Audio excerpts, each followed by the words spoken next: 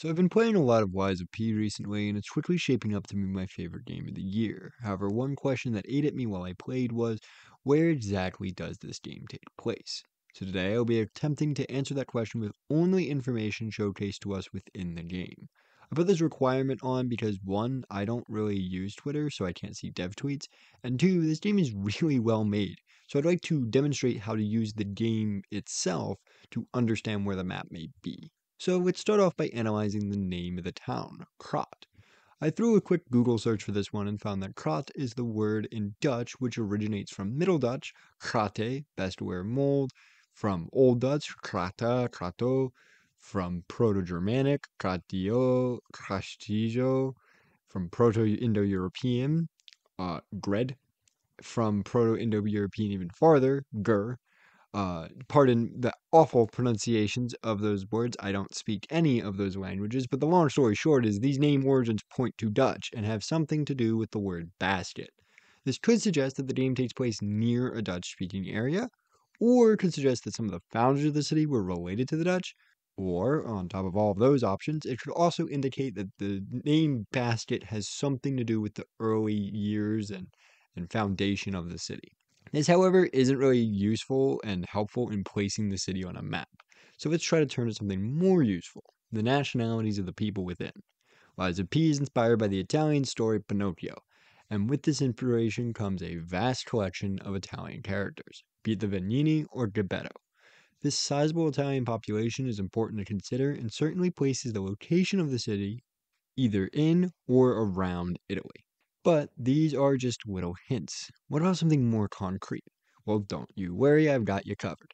Going to the train station, one can find a train schedule. On this train schedule, we see a list of trains and where they are going. All of the trains are going to either Dacia or Saint Marine. Let's start with Dacia. Dacia is the historic name, or Dacia, of an area that is now mostly Romania. The Dacian kingdom lay on the outskirts of the Roman Empire, fighting several wars to maintain independence. However, it would mostly be conquered and then liberated during the fall of the empire. Dacia, however, would fail to exist really in any form outside of 106 AD because they were subsequently conquered by other tribes. This, however, isn't of major note to the video. I just kind of want to bring up this historical fact. But what is important to this train line that runs to Romania and it runs to somewhere in Romania. The four trains that go to Dacia are called the Star Regional 814, the E36, the Star Regional 819, and the Atlantic EC. Star Regional suggests that Dacia and Krat both belong to the same region. However, the size of a region is variable and can mean the region of Europe or the region of a country, so we can't really use that to understand anything. The Atlantic EC is interesting. The EC could stand for several things, so we can't really take a guess in that regard. But the Atlantic is, well, probably the Atlantic Ocean. I honestly don't know why it would reference the Atlantic, seeing as Dacia is nowhere near it. Perhaps the name in reference to other stops along this train, or the lost city of Atlantis, or just maybe it's just a nice naming convention for the train. The confusion of these trains is just a little less blatantly strange when we go to Saint Marine. Saint Marine is a real location located in center France, and looking at the two trains that run to it, we can make a decent bit of sense out of some things. Keystone Express is another one I don't have a clue, but Intercity FR seems kind of obvious in my opinion. Seeing as Saint Marine is French, the FR probably stands for France, and Intercity most likely means between cities. So this is a train line that runs between French cities, and its presence in Krat labels it as one of those cities. So this places Krat somewhere in France, but near Italy. So can we find any other details that might be able to help us? Yes, we can, but we're going to need a little bit more context clues for this one.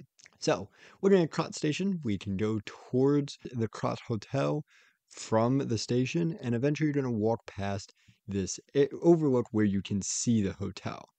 Looking left from this overlook, we could see something else, and that is some open waters. These vast waters could be ocean, sea, or lake, as we really don't have any idea how long it goes out for. However, the connection of water is a little bit deeper than just, oh look, it's there. Heading over to the city of Krat itself, we can head to the center town hall, or really anywhere in the city, and find the flag of Krat. This is a red and blue bicolor, and on it lies what can be assumed to be the city's crest, a fish surrounded by ornate decorations. This fish being on the crest demonstrates how important fishing is to the city.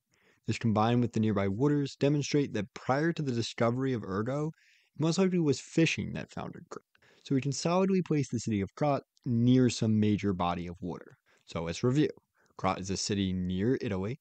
It is part of France or a French nation and is near a large body of water. Considering these facts, I believe that this places the city of Krat somewhere in what was once the historic Duchy of Savoy.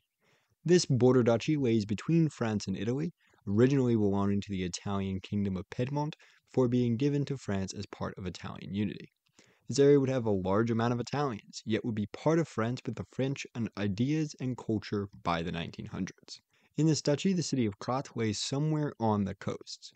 Some major cities that could represent Krat or Krat could be representing include Nice, Alébon, Annay, and if we define the French nation as francophones, potentially the French cantons that include Geneva.